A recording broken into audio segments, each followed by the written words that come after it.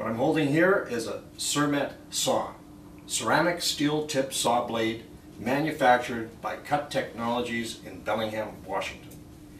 This saw blade was designed to replace the abrasive disc in the common chop saw that you buy at any store.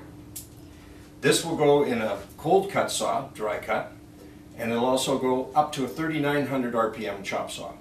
This 14-inch diameter saw with 88 teeth with a 1-inch bore is designed to cut through low carbon steels with conventional products. They're manufactured also in a 12-inch, 10-inch, 7 1/4, and we also manufactured in a 4 9/16 for a right angle grinder. Good for cutting aluminums, good for cutting pipes and tubes and steels, for grating, for catwalking material, for steel studs. The nice thing about this type of blade is that you can cut with virtually no or limited sparks. There's no heat, there's no gas, there's no oxides, there's no carcinogenics that you can get from an abrasive disc. It cuts 10 times faster than an abrasive disc, much cleaner, much straighter, smoother. Also cuts faster than carbide and is fracture resistant to carbide.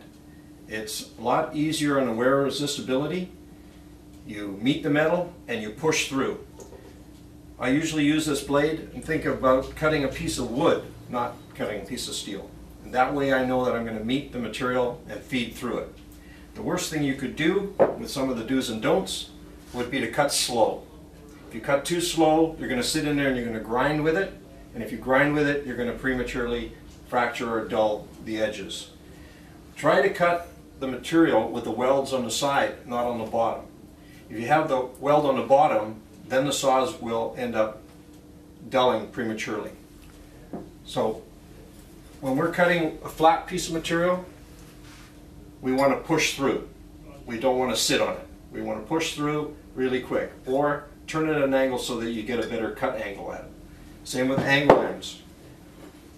Cut this way rather than this way. Makes a big difference in the life of your blade. Some of the things we don't want you to cut.